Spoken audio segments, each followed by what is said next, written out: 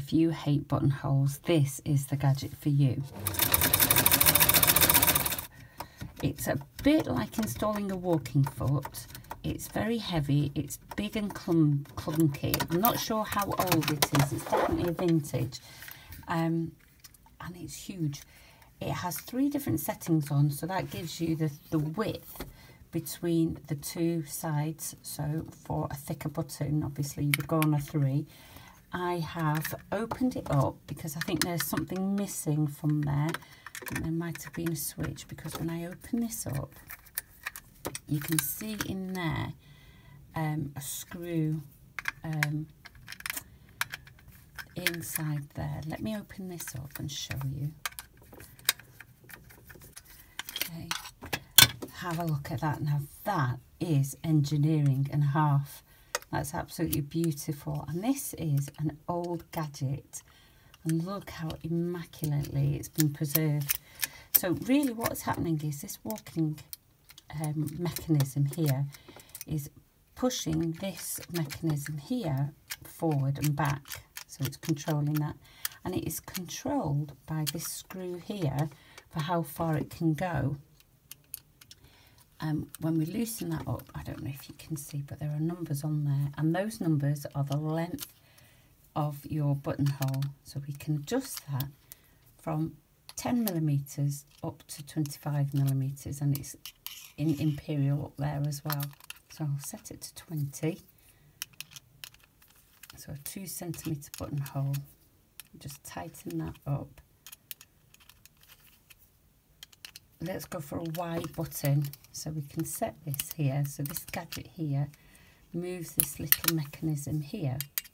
And what that mechanism does is it allows the shift between this and this to vary. So it's going to vary by probably a couple of millimeters.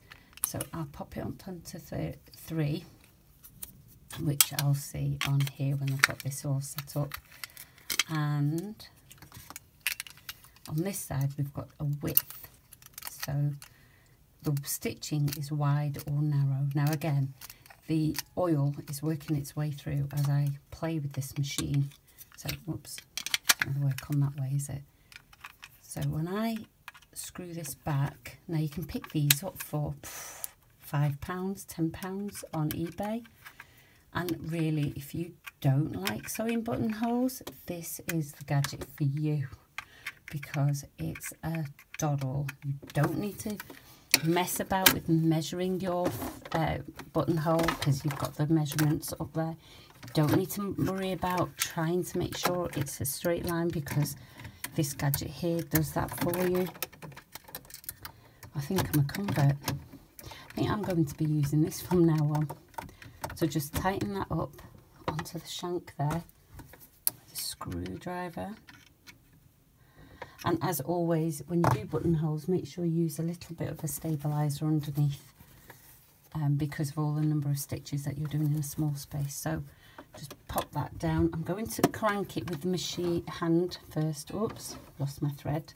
To there we go. Throw the thread round. There we are. Okay.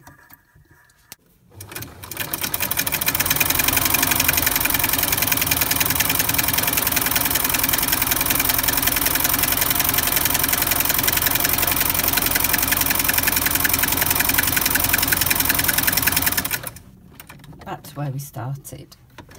Pull it out of the machine, and there we go. A beautiful, perfect buttonhole. And there we go on the other ones that we've done. If I change it to wide, let's see what happens.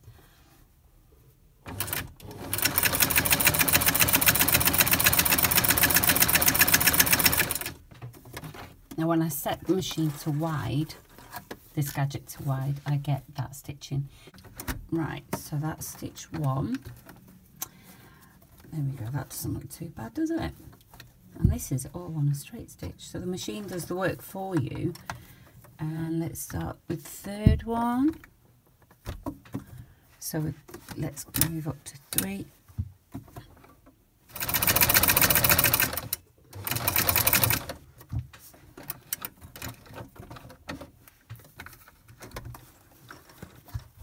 And that's our third setting on narrow. I'm guessing it means narrow. If any of you know better than me, then that would be great. So that was on 1, 2 and 3. So I'm going to write that on there.